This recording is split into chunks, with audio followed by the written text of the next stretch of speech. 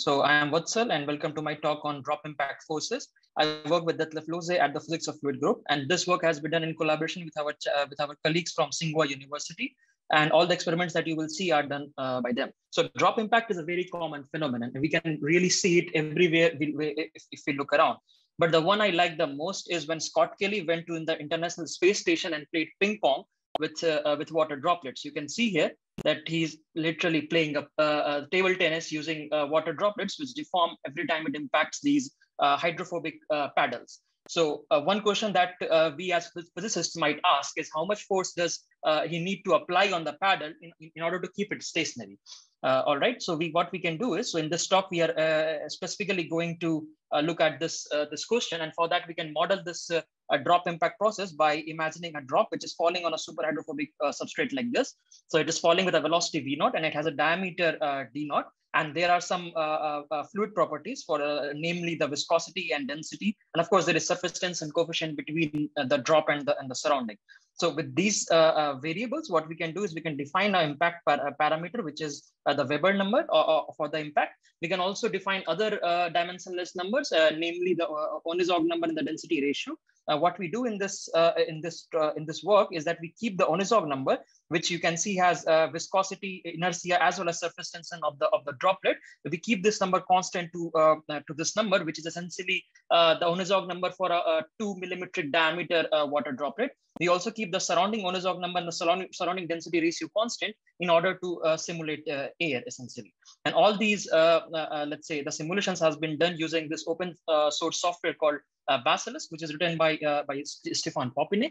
And I won't go in details of this software, but if you want, we can always have a talk about this. So this is a typical drop impact case that I will show you time and again during the talk. On the left-hand side, I will plot the log 10 of the viscous dissipation, which is here. And on the right-hand side, I will plot the velocity normalized with the impact velocity. And we take the log 10 of the viscous dissipation in order to isolate the regions of high viscous dissipations. So I will just play this video once, and you can really see this very nice drop impact process where the drop impact spreads and then it recoils and then takes off because this substrate here is super hydrophobic. So what we can do here, the question that we asked is we want to measure the forces on this substrate. So for that, in experiments, what we can do, we can just add like a quartz force measuring sensor at the substrate, and we can measure that force directly from the experiments.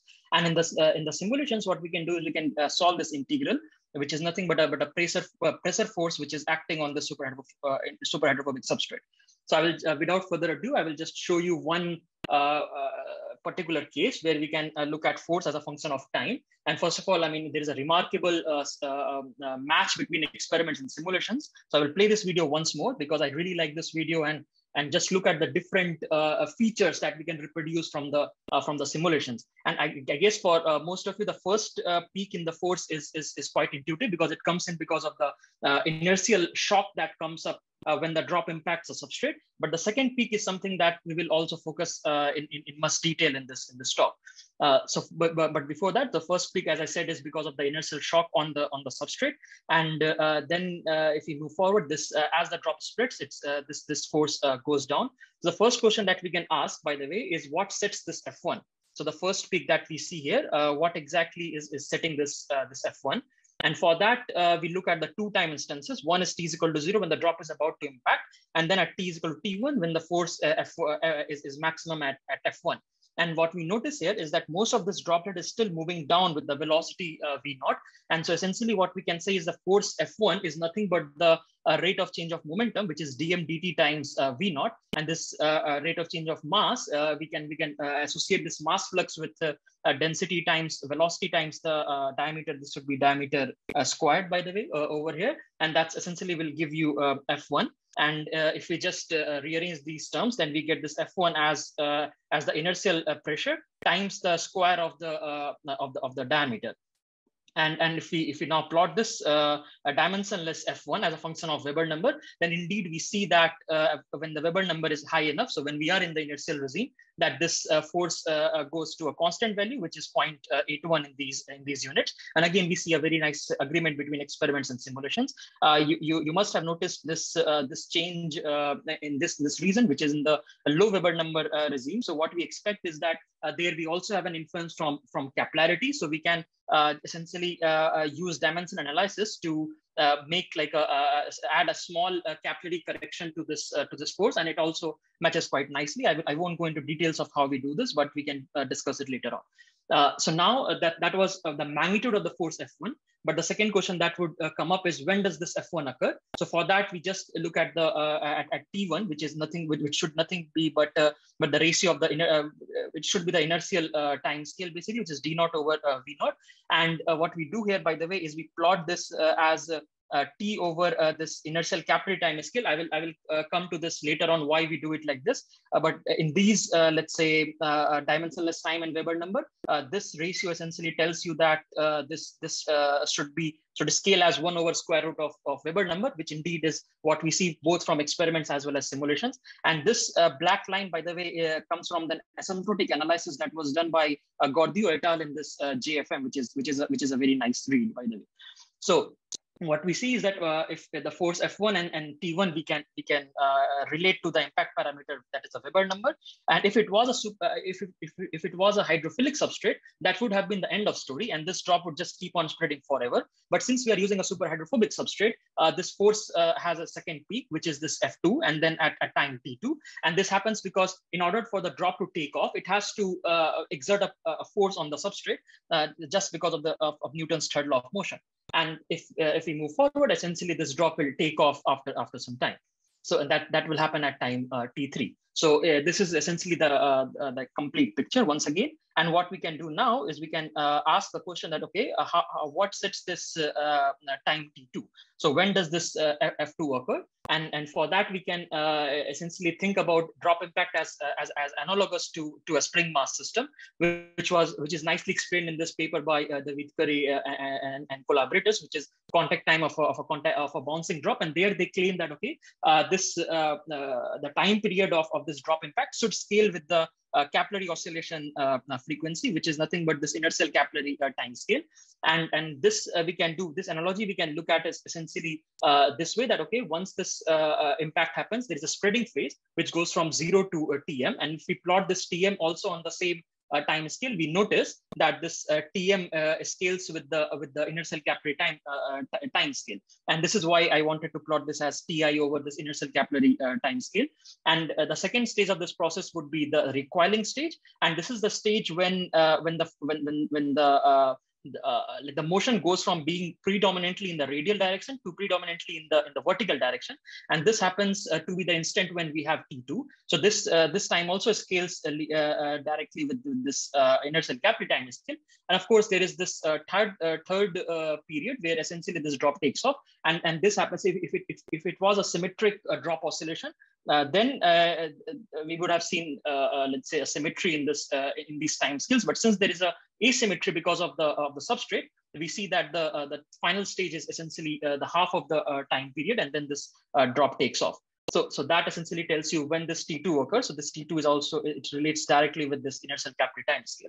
Now, what about the magnitude of the second peak, which is the second interesting question. So we understand the time. Now we want to understand the magnitude of this second peak. And for that, if we go to the low Weber number regime, so we talk about these guys here, and this is essentially a capillary regime. So if I show this impact process and we measure this forces, you will notice that, okay, of course, there is a first peak because of the inertial shock, but then there are these capillary oscillations that keep happening, and there can be even more than 2 peaks. So now in this case, for example, you see that there are 5 local maximas here, and these are essentially different capillary oscillations, and that's why we call this regime as a capillary regime, where this force is like this. Then there is a second regime which happens in between, let's say, Weber 10 to 30, and this is what we call a singular jet regime. The reason we do that. For that, let's look at this data point here, which is at Weber number 9. And another interesting thing here is that in these regimes, the second force peak is essentially higher than even the first one. So remember, the first peak was roughly around 0.8, and these values are more than 1. So these forces are even higher than the first peak, that you can also see here. So of course, this is the first peak again. And then if we go forward in time, we also notice these mini capillary oscillations, which is reminiscent of this these pyramidal type droplets that was studied in this paper. And then there is a flow focusing because of this capillary waves, which creates this air cavity here. And this air cavity is also reminiscent of bursting bubbles, where such capillary waves come together, focus, and form this singular jet. And when the singular jet forms, there is a sudden rise in this force, which, by the way, you can see is higher than even the first peak, and that's F2 for you. And then if we move forward, then of course this drop will also take off just like the previous case, and that's at T3. And if we look at the process, it's essentially it looks like this, and this is this high peak essentially happens because of this very nice capillary the converging of these capillary waves that happens at the axis of symmetry. And you can also appreciate that by looking at the dissipation magnitudes, which really takes off, which is really high at the instant when these waves converge at the axis of symmetry. So we can also think about the boundaries of this regime. So namely these two cases here. And if we plot this like that, and you can look at the forces, then you can see that let's say to the left of this regime, there are still many capillary oscillations. And then there is, of course, some evidence of flow focusing over here. Then this flow focusing really takes off when we reach this particular resonance Weber number. And then, of course, it again goes down when we go to the right of this regime. Another thing to notice here is that the moment when this force is maximum is also the instant when this bubble has a maximum entrainment diameter. So you can see that there is no bubble in this case, there is no bubble in this case, but there is a large bubble in this case. And notice that this Weber number regime is quite is not that large, right? Then moving on, what we can see is that there is, of course, this inertial regime where this F2 again scales with the inertial pressure. So I will, in the interest of time, I will just play this video and move on. And I'm going to skip this drop splicing regime, where this force actually it goes down in experiments. And the reason for that is, in experiments, when we go beyond a critical Weber number, a splicing occurs, and this droplet breaks down into tiny satellite droplets here, and the force essentially in the experiments decreases. But whereas in the simulations, which are axisymmetric in nature, that doesn't happen. So in summary, we looked at the time variation of this force, and we identified two peaks. Then we also tried to answer that when does these peak occur. So we looked at the time at which they happen, and then we of course also looked at the magnitude of this force and divided the parameter space into 4 regimes. And just to close this discussion, the last thing that you can ask is coming back to the question of how much force the Scott Kelly has to apply. So that's essentially the inertial pressure force for most of the cases. And for that, we can, if we normalize that with the mass or with the weight of the droplet, then we see that he really has to apply a force which can be 2 orders of magnitude higher than the weight of the droplet. So with that, I thank you for your attention, and I would now be happy to take questions.